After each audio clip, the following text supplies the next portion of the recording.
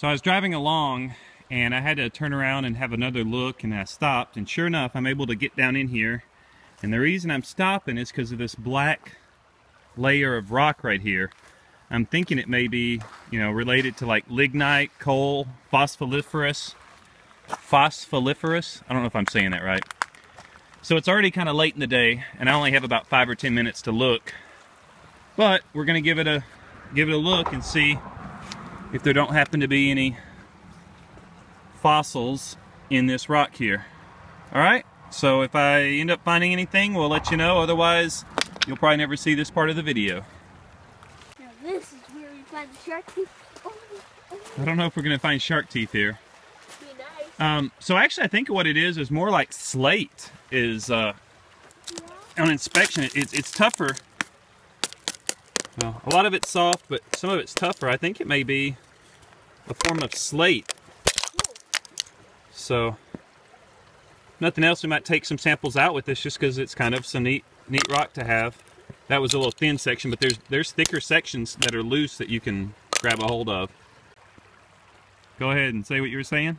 This is awesome. It's like a tiled area. It'd be awesome to have a floor like this. Yeah. Like to have it.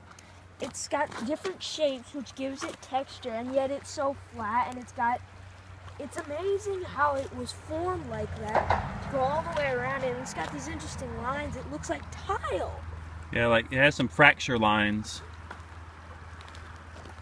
but there's a lot of good symmetry in this.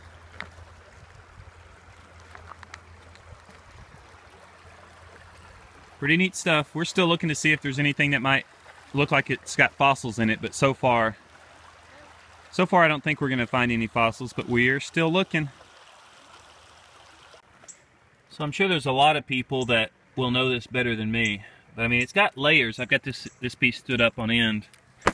I'm trying to see if I can't, break some of it loose, and if there won't be visible fossils in there. But nothing that I'm seeing so far looks like it's going to show fossils, but you never know. You just got to keep looking. All right, these are some neat steps. I mean, this is just natural. It's that tall.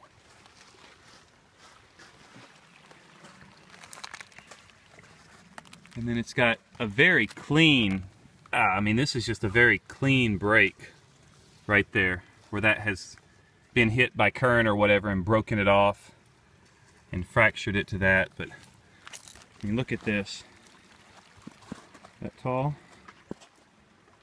That is pretty neat stuff.